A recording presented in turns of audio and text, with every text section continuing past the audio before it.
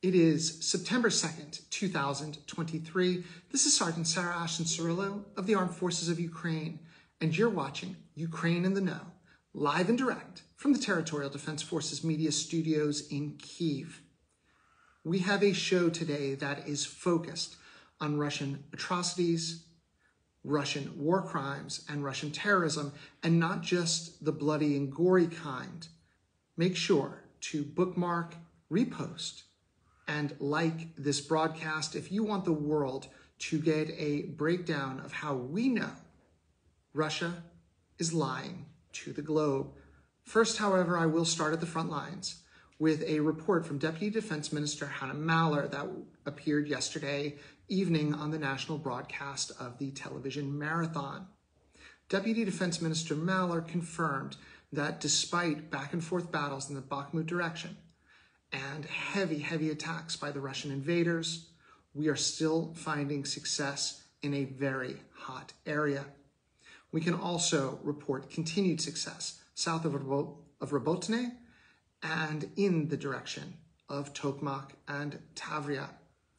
Ultimately, liberation is Ukraine, and a return to the country's 1991 borders are assured, along with the implementation of President Zelensky's 10-point peace formula. However, the question is, how quickly do we achieve it?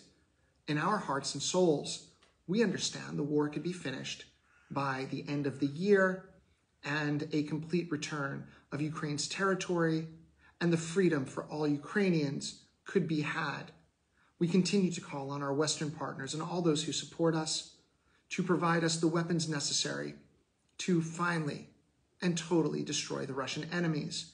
Speaking of the Russian enemy, I posted on my Twitter feed today the picture of the V troop showing the firing of an S-60 cannon that appears to come from the 1950s. People had questioned whether we were able to break Russia's defensive lines. Over and over again, our leaders in both civilian government and military command implored the world to understand we were taking upon a steady pace, putting the lives of Ukrainian soldiers and civilians above a few hundred meters on a map. Now that we have reached the second line of Russian defenses in some areas, the world is starting to understand that Ukrainian plans had worked and will continue to work. Now, as I said, the focus on Russian terrorism. Yesterday was the Day of Knowledge in Ukraine, including in the temporarily occupied areas of the Donbass.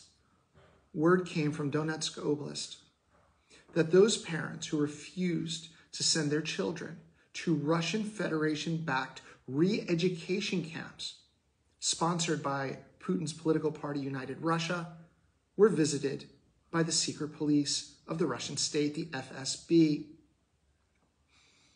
Excuse me, as every story that comes out just enrages us more and more. And it should enrage the globe more and more as well.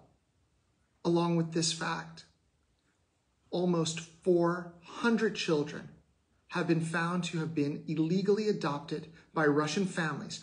Almost 400 kidnapped Ukrainian children are now living with Russian families through an illegal adoption process, making it even more difficult to rescue these kids from the clutches of Russian evil.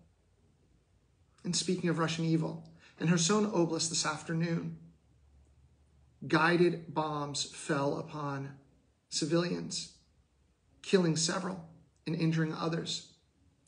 Ultimately, Russian terrorism continues day by day in both the psychological aspect, the legal aspect, and the physical aspect. It totals up to a complete attempt to carry out a genocide against the Ukrainian people, as they have attempted to carry out genocides in the past against Crimean Tatars and others. On a happier, stronger, more forceful note, as I stated yesterday when discussing the 148th Artillery Brigade, we are going to be calling out those heroes at the front who continue to make certain that the world is free. So to those in the 209th Battalion of the Kharkiv Defense Forces 113th Territorial Defense Forces Brigade, who are fighting on the Eastern Front. Thank you for making certain that liberation is Ukraine.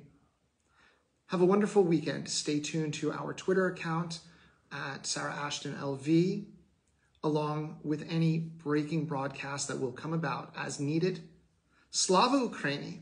May God bless our troops, our pilots, our sailors, and all those people of this glorious nation who are standing strong in the face of Russian aggression.